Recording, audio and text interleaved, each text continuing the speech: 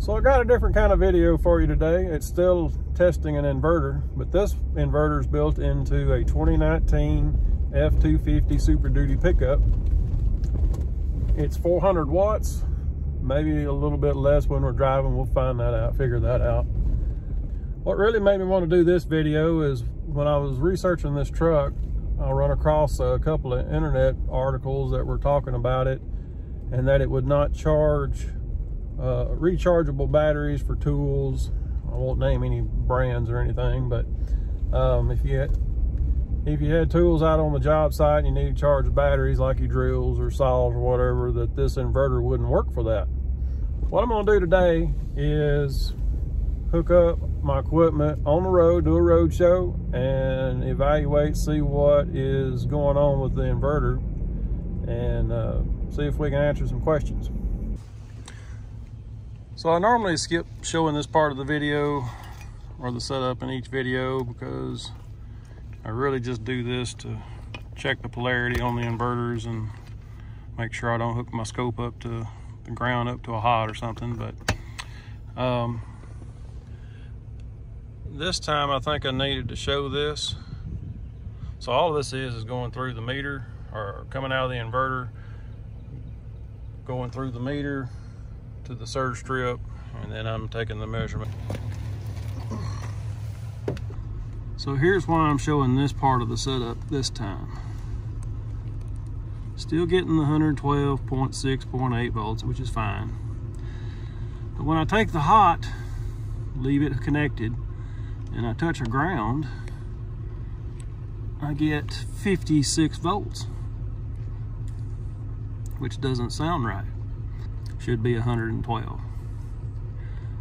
So then I take and measure the neutral to the ground and get 52 volts.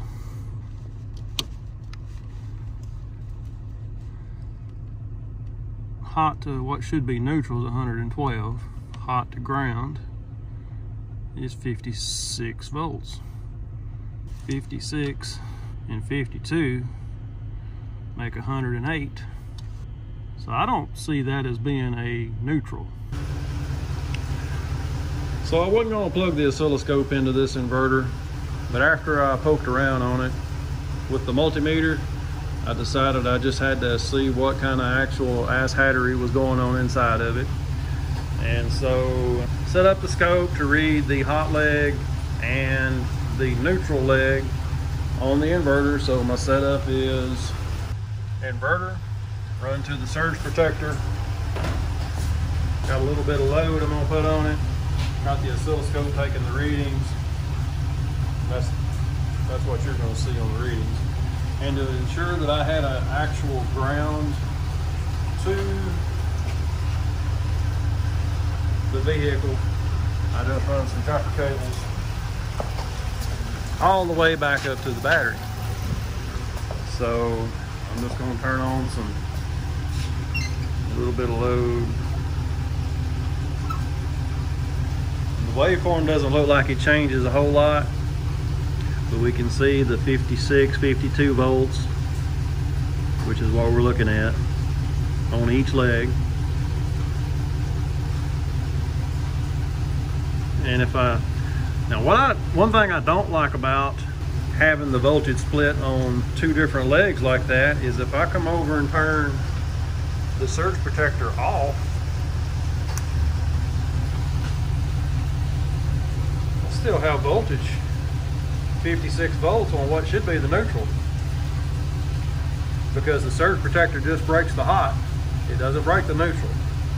So that surge protector, even though the switch is off, each one of those right there, the larger slot still has 56 volts on it. I don't like that. So when I turn the surge protector back on, we see that hot leg light up like it should be.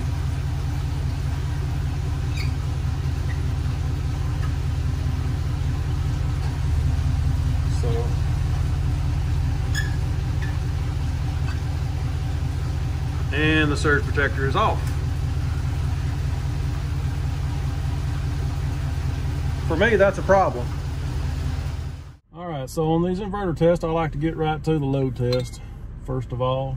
And so right now I've got a 250 watt heater connected to the inverter. It's showing 229 on the meter, but it's also showing 113 volts. I'm thinking they rate those heaters at 120 volts, and so that's why we're seeing a little bit less wattage than advertised. So I'm not worried about that. Next up is a 125 watt heat lamp, and that is 344 watts showing on the meter.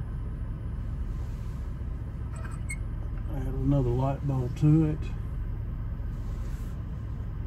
382 watts.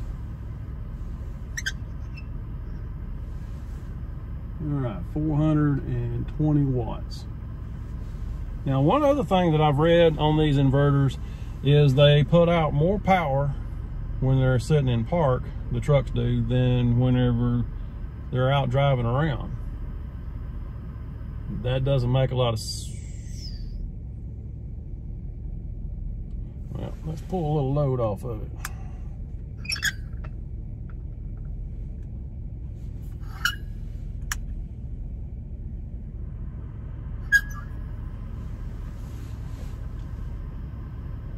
All right, we'll leave it at 300.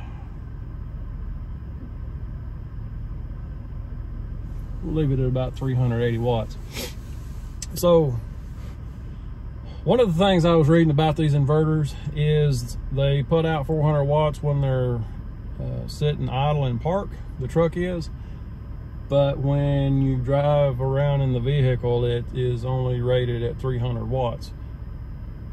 I don't know why that would be the case. I didn't realize that inverter output was like an inverse of the cube root of the velocity of the inverter it's traveling. So I am going to drive around with 383 watts on the inverter, and we'll just see what happens with that.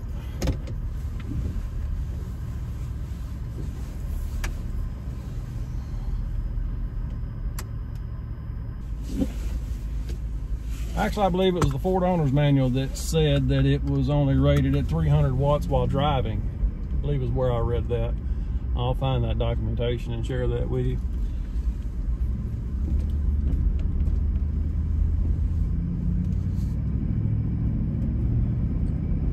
But here I'm driving, and we haven't had the inverter go off yet.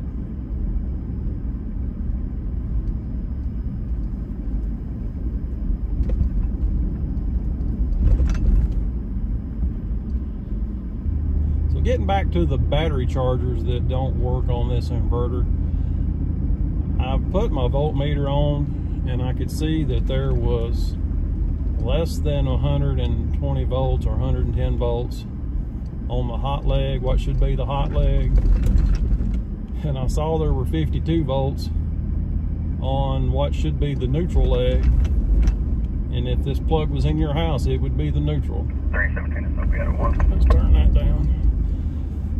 And so if I add the two legs up, seemed like it was 56 and change and 52 and change, which makes about 108, 109 volts. And they're showing, it was showing 112 on the meter, on both meters, the one on the screen now and then on my multimeter. So my guess is, if your battery chargers do not work on the Ford inverter, built-in inverter, it's probably because it expects the power to look like what comes out of the wall socket at the house. So if there are any Ford engineers watching this and they want their pickups to stand out, you need to look at putting pure sine wave inverters in at least the Super Duties, but if not all the F-Series. Probably in the 1,000 watt range, 1,500 would be great. But a 1,000 watt pure sine wave inverter would do wonders to help folks need to charge their batteries, run inductive loads, and use sensitive electronic equipment on the job site. So anyway, that's all of my rant. I'm gonna back on out. If you like the video, hit the like button. If you want to see more of them, hit the subscribe button, because there will be more on the way. I appreciate you watching. I'll catch you on the next one.